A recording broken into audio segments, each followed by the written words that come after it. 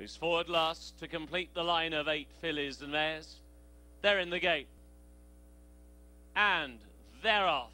In the centre, A.M. Jew got a very good beginning and already heads the field. To the inside, Fervent Hope giving chase. Hitch Your Wagon towards the outside. Remember Your Place racing in 4th position. Sister Luann is in 5th round the clubhouse turn, followed by Tiamo Bella on the inside. Special Clearance at the back of the field. Perfectly Campbell, less than 7/8 to go, and towards the back stretch they dash. A.M. Jew out in front now by a length and a half. Hitch Your Wagon racing in 2nd through a quarter of 24 and 1. In 3rd, Fervent Hope to the inside. 4th, Remember Your Place towards the outside. 3 wide as they go down the back stretch. A break of a length and a half to Sister Luann, who's racing in 5th. Special Clearance the inside in 6th. Tiamo Bella is in 7th. Still the back marker, Perfectly Campbell at the end of the first half mile. And the leader is A.M. Jew, took the half mile in 48 and 3. To the outside, Hitch Your Wagon in 2nd. The inside rail, Fervent Hope is there in 3rd. Followed then by Remember Your Place, who is still 3 wide as they go into that far turn.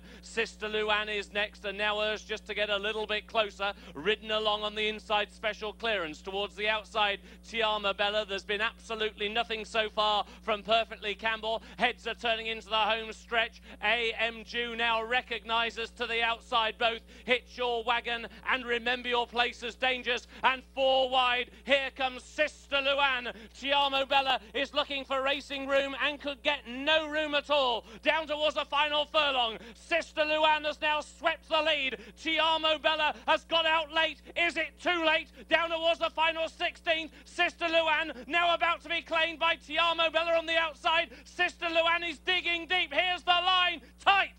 Sister Luann on the inside. Grandstand side. Tiamo Bella. Those two locked together as one.